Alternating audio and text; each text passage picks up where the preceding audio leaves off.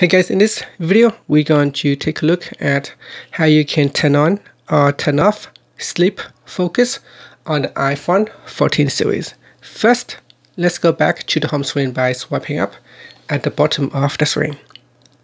And from the home screen, swipe down at the top to open up the control center. In here, touch and hold on the focus item.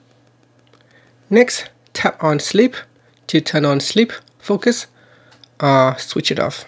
Now once it is turned on, you can see my background has changed and there is a sleep focus icon right next to the clock.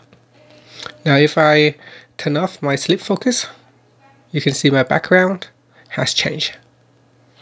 Now if you want to pair your sleep focus with a different background wallpaper, you can go into settings. So right next to the sleep focus, tap on the more button, then tap on settings, and in here you can configure the people that can allow the people that can send you notifications during this focus, and you can also choose which apps can send you notifications. And in here, go to the customize screens.